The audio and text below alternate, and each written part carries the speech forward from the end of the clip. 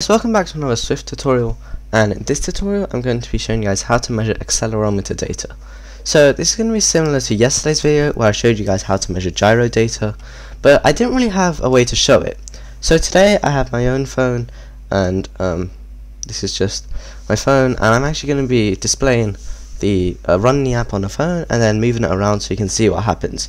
So it's going to be very similar to yesterday's except for accelerometer data. So let me just try and spell it right. Accelerometer.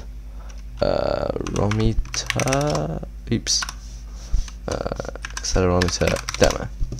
So the accelerometer, basically it's just how fast something's accelerating. So I have to move my phone quite a bit for you guys to actually see it. But what I can do, I'm just going to create a label there, give some constraints, and I'll just label this accelerometer x-axis. Every time I spell that word I don't know if I'm doing it right. So it's going to be very similar to yesterday's video with gyro. Let me just label this label. You need to create a movement manager. Let movement manager equals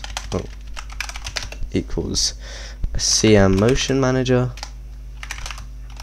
Oh, we forgot to import the core motion, and CM motion manager, and then in the view did load we can start it. So what we have to do is we can do movement manager dot start accelerometer update, and then we can also set the accelerometer time interval. So this is how much it updates by. You can just set this to 1 so it's as quick as possible. Then we also need to set a timer so it's constantly updating, constantly checking how it is. Timer.schedule timer. Wait, we don't want a schedule timer with time interval 1, repeats true. Then in the block we just do this, and then let's just create our data in a guard let if let. Well, not really guard, but it's just checking if it's like working.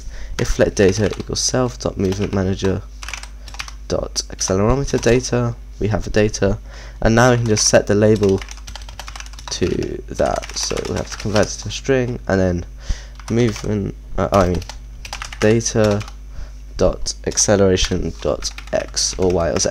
So we'll just do x. What's wrong with it? Oh, so now I'm actually going to be able to display it. So let's run this now, and let me bring up this. Oh, we need to trust it.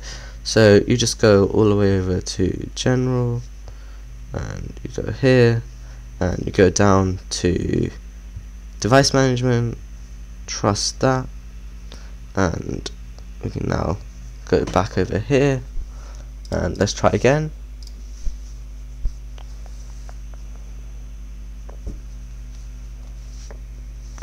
Let me just open this again. So now it's actually working.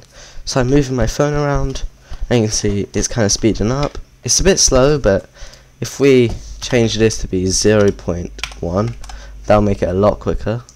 So now let's go back to here, and it's still, oh wait, actually it's only updating every 0.1 second because of this as well. So you need to change them both. When you had the gyro you only needed to change it here, but now it should be a lot quicker. Let me just, yep, there we go.